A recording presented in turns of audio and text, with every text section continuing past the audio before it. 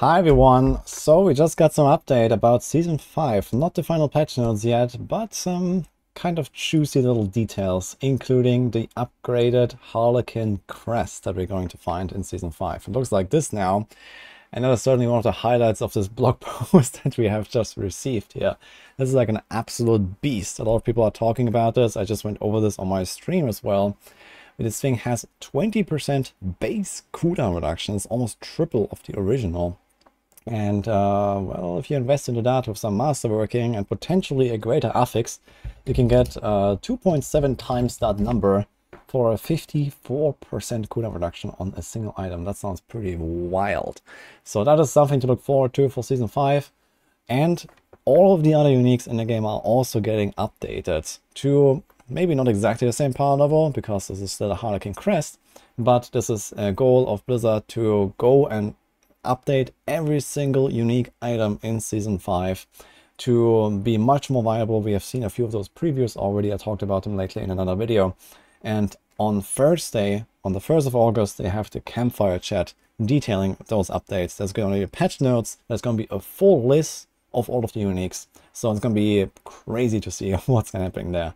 Adam Jackson has already been teasing that they have been going pretty wild. And as you can see here, it's not just a cooldown, they've also added 2,500 armor on this thing, basically kind of solving armor for you by itself.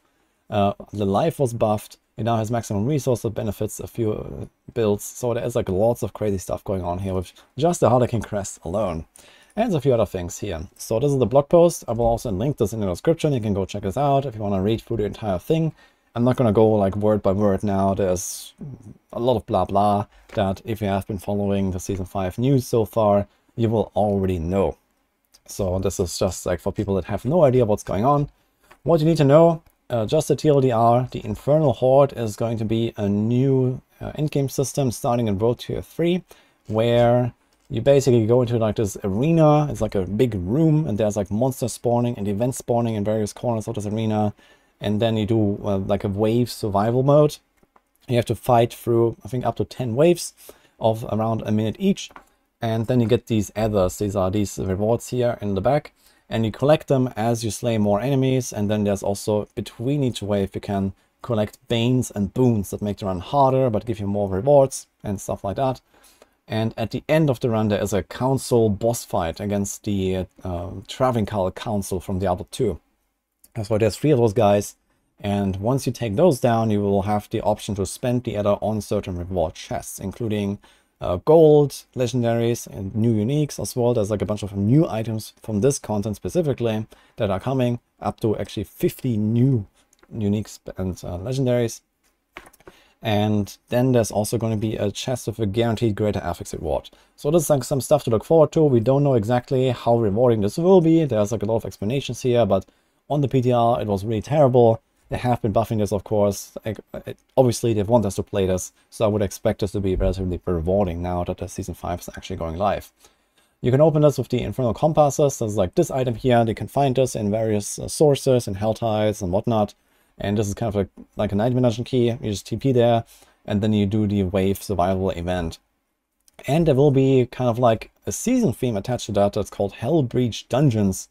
Apparently all over the world they will kind of pop up a bit like, I guess, the Season 3, the constructs or something, where you just go in and it's like maybe like a glorified like a mini dungeon or like a cellar or something, where you have like a few of those waves and then also some of the rewards that you can get there. So there's like another way to acquire the stuff as you play through just Sanctuary, and basically. Here's, for example, if you use screenshots, this is like the Fell Council here. There's like one of the guys, here's another guy. And you can kind of see they have like all these different spells, and there's like a different combination of a boss fight every single time, which is kind of cool. And some of the new transmogs they've shown off here that is coming in Season 5. So this is the blog post here. There's also the Inside the Game video that they have released, where they talk more about the development and what it's going to be like. For example, here they talked about that they wanted to recreate this scene from the campaign, where Prava and the Army of Light is basically going into hell and descending into like this infinite onslaught, and this is what it looks like here in the end. Seems like they have definitely spiced it up a little bit compared to the PTR. They haven't really given us too many details yet, but it looks like from those few clips that we can identify here that there's more stuff going on. For example, as well, just like more enemies. For example, here's one of the screenshots that I took from this video, where there is just like 100 of these lunatics dropping down at once, and then you have to deal with them all at once. So these are these fallen explodey guys, for example. And there might be more similar stuff like that going on. They said in this video that they're just throwing everything at you that they got. So we'll see what this will look like. I hope that it's going to be very chaotic, very crazy, especially in the higher difficulties. They seem to emphasize here that you only have limited revives and you get fewer revives on the higher difficulties and so on. So maybe it's actually going to be kind of like a relatively tough challenge in order to even take down the highest tier. At least on a PDR, that was not easy. In fact, when I tried it, I did not complete the highest tier.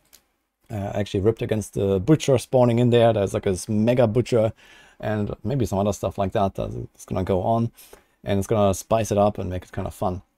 So they also talked about like there's a quest line, of course, similar to other seasons. You can start a quest line in the seasonal realm right away, and then there's an extra quest line that starts in World Tier 3 to introduce a system also for the Eternal players if you're playing on Eternal. And this is kind of like what this looks like here. So I have like the Infernal Hordes. There's like this arena basically, and then, you know, little events. You just try to like fill up the bar and maybe draw out events or whatever. And this is what this system looks like. I will also have a full guide on this once we actually have the details. Maybe they're gonna tell us more about it on the campfire chat. Here are some of these boons and banes that you can get, for example. Between the waves, you can choose these upgrades, and then you try to, for example, combine certain upgrades to get more rewards in the end and so on. So my personal opinion about the Infernal Hordes when I played it on PTR, it wasn't really good, but as I mentioned, they have been doing a lot of work. It definitely looks like they have been trying to step up the game a little bit. I was hoping for more than what we saw in these clips here at least. It seems like there is no like fundamental change to be like a real roguelite mode that some people were hoping for, including myself. For example, you know, some actual banes and boons that are more like, for example, Hades-like, where, you know, it changes how your character functions, what the monsters do, you know, you get some special power-ups or something like that. It seems like that is not actually coming, which is a bit sad. But on the other hand, it also gives us hope that in the future they would actually maybe work on such a feature, you know, with all this feedback in mind that they now have about Infernal Hordes. So instead of doing something half-baked here, maybe this is going to be this little side content that you use to get those certain items, or just, you know, have some bit of fun if you want to just like stand there and mow through lots of enemies. Basically, this is what it is. And you don't really have to think, you don't really have to do much, or, you know, go anywhere and have a path or something. So this might just be like a nice kind of like grind while watching Netflix on the side kind of feature. And if nothing else, it's just going to be there as like another system in the game that you either choose to play or you don't. There's no exclusive reward in here outside of having a higher chance for some of the new unique items that you may or may not want for your build. Either way though, in Season 5 you can look forward to a lot of the other changes that are coming. There's a huge balance pass that sounds like it's gonna finally bring some actual semblance of balance to the game between the different classes. Buffs have been brought down a bit. Sorks are going way up the way it looks like, and potentially other buffs that are coming to maybe druids as well, for example. So those have been so not really on the same level lately. And there's a lot of stuff to look forward to here. And there's also more stuff detailed in this blog post here. But the real juice is on the campfire chat and then the follow-up patch notes here. This is on August 1st, on Thursday, 11 a.m. PDT. So this is going to be like 8 p.m. CET time in the evening. So it's like the typical time. I'll be there, of course. I'll be watching this live. I'll be commentating. And of course, then we're going to go straight into the patch notes. And I'll keep you guys posted about what is going on and what to expect. A lot of people are asking already for the tier lists and for builds and whatever. I have a lot of stuff prepared.